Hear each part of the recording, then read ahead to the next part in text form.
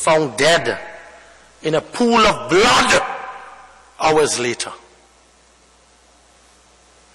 We all know of the jockey, Omari Wilkins from Upper Gambles, who fell off a horse. Madam started Speaker, speaking about it. I rise, speaking about it.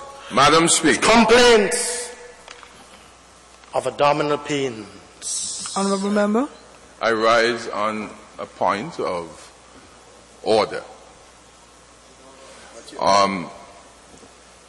You will have to sit if you want me to say it. Turn your mic off.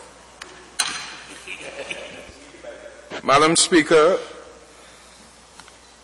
according to the rules, if one is going to give make this type of accusation, one would have to have the evidence in order to show, because Point of order, Madam Speaker. You're not the Speaker. Member, I will rule on that. You're not the Speaker. So what I'm saying, Madam Speaker, I go by your rules and your judgment, but the fact of the matter is, I think that these... Honourable members, I rule, not you. Madam Speaker, I will request, for the benefit of those of us on this side, that whatever the member was reading from in connection with these accusations, that it be made available to the Parliament so that we can look at it, because what is happening here, Madam, is seriously undermining the health situation in the country and making people believe that anybody that go to the Halberton Hospital is going to die. So I am just saying, Madam Speaker, I would wish that you will allow for the gentleman to make the information he has available to the Parliament.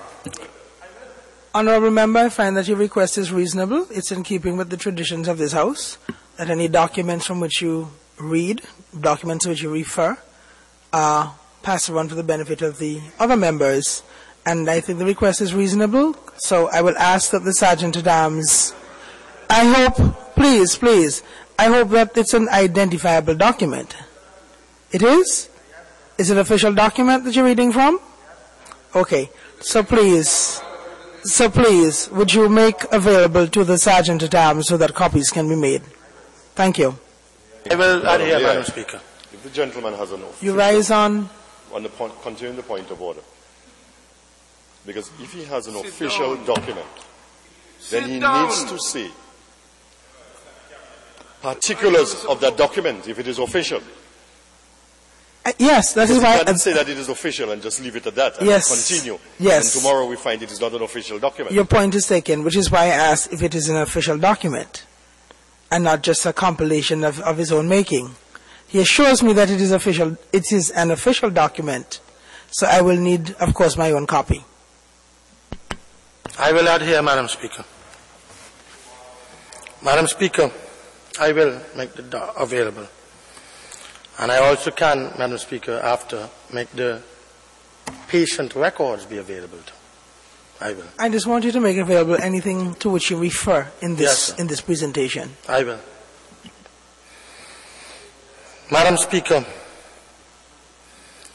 we all know of the jockey who fell off of a horse and was hospitalized with complaints of abdominal pains.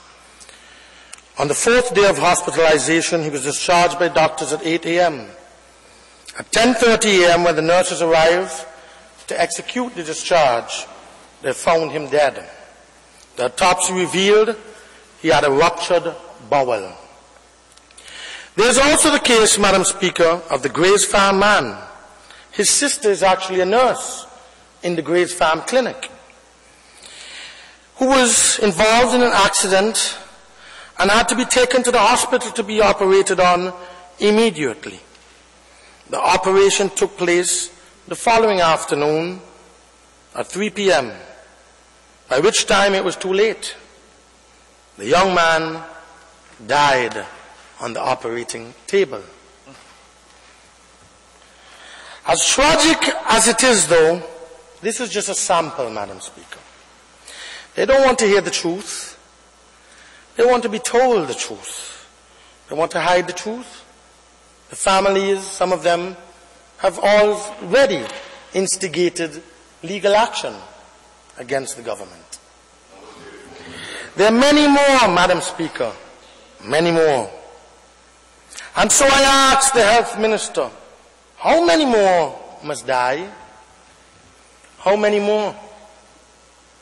With these specific examples, Madam Speaker, from the last 18 months, I'm sure the people of this country can understand that what we are dealing with is not merely medical malpractice, Madam Speaker, but it's criminal negligence. Criminal negligence, Madam Speaker, and in its most deadly manifestation. Right track? Right direction? No change.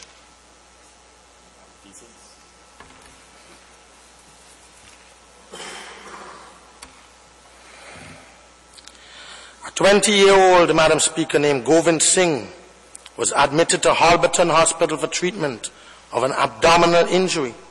He was taken to the operating room where it was determined that he only had a bruised pancreas and the corrective work was supposedly done. Soon thereafter, his bowel contents started leaking.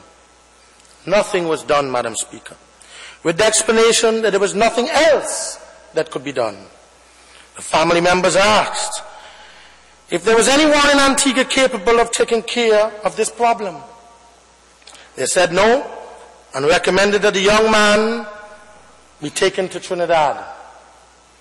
As his condition worsened, the family was forced to find $70,000 US, $70,000 US to fly him to Trinidad via an ambulance for treatment 9 days later. On the operating table in Trinidad, the doctors found 2 large tears, one 5 centimeters, the other 3 centimeters, through which the bowel contents were leaking. By that time, the tears had become seriously infected and septic that the doctors were unable to do anything immediately.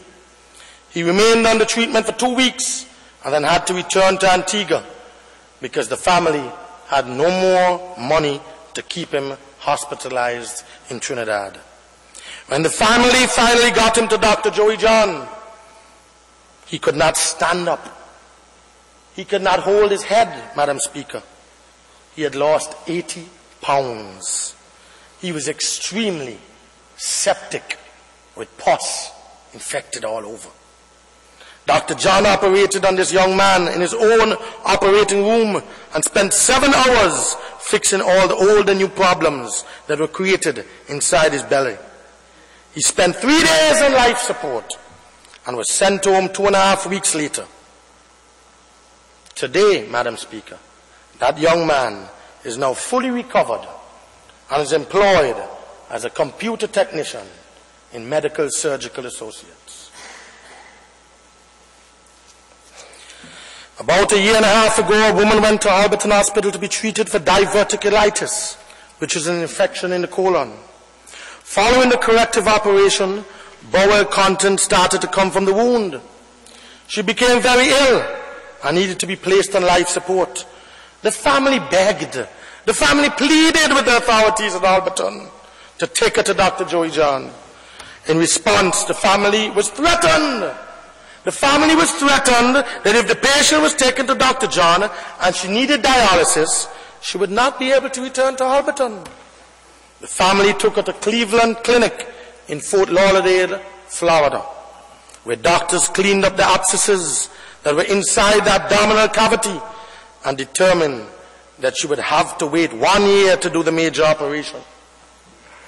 In the meantime, she could not eat because everything would come through, Madam Speaker, through the incision. As a result, total parenteral nutrition was administered to a big vein in the neck for 14 hours a day. In September 2008, when they were ready to do the operation, she was informed there would be a very long procedure. They gave her the estimate. She could not afford it. The family turned to Dr. John, who performed a 6-hour operation at his clinic. 3 days later, She was able to have a